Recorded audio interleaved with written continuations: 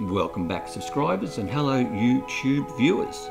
On this occasion we're off to a town called Deans Marsh.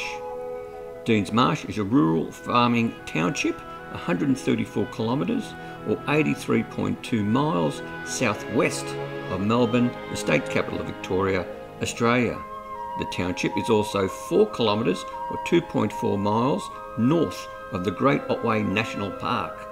It is at the junction of the roads from Colac and Winchelsea, where they converge southwards to the surf coast township of Lorne on the Great Ocean Road, where it is a mere 23 kilometres or 14 miles away. Deans Marsh was probably named after Charles Dean, who held a grazing licence in the area from about 1846. Surveyed farms were taken up during the early 1860s and a school was opened in 1865. The Deans Marsh Post Office opened on the 3rd of November 1866 and a store was built in 1868. In the late 1870s, Lorne became a popular resort. Erskine House and Lorne Hotel were opened in 1878 and the Deans Marsh Hotel was a coach stop on the journey. Within the next 10 years, Deans Marsh gained an Anglican church in 1884, a public hall and an extension of the railway line from Birregurra, if that's how you pronounce it, and I do apologise if I don't pronounce anything correctly. The Forest Railway line, which branched from the Warrnambool line at Birregurra, was opened to Deans Marsh on the 19th of December 1889 and was extended to Forest on the 5th of June 1891. The line was closed on the 4th of March 1957. During the next 40 years, Deans Marsh experienced a mixture of closures and new institutions. The butter factory and the hotel were closed by 1924, but a sports pavilion, Methodist church and a motor garage was opened. Deans Marsh is part of the Otway Harvest Trail and the Pennyroyal Raspberry Farm and the Gentle Annie Berry Gardens are nearby. There are 3 wineries in the area: Blake's Estate, Dinigoonan and Gosling Creek. Also located in Deans Marsh is Yan Yan Gurt West, a sheep farm known for its 1880s woolshed and innovative practices in regenerative agriculture and agroforestry. Deans Marsh has a general store, a hall, a primary school, an Anglican church and a cafe. There is a commemorative plaque at a cottage where the renowned Wagnerian soprano operatic singer Marjorie Lawrence was born, and she was from 1907 to 1979. Deans Marsh is mentioned in Lawrence's autobiography. The store Deans Marsh is a tea-room, grocery, deli, cafe and cake shop with a vegetarian garden, post office, news agency and info centre. Now, for those who would like to seek further information, I have left a link in the description below where I sourced the information, including the photos. So it'll all be there if you want to find out where you can get a little bit more information than what I've just spoken about. So without further ado, let's check out Deans Marsh.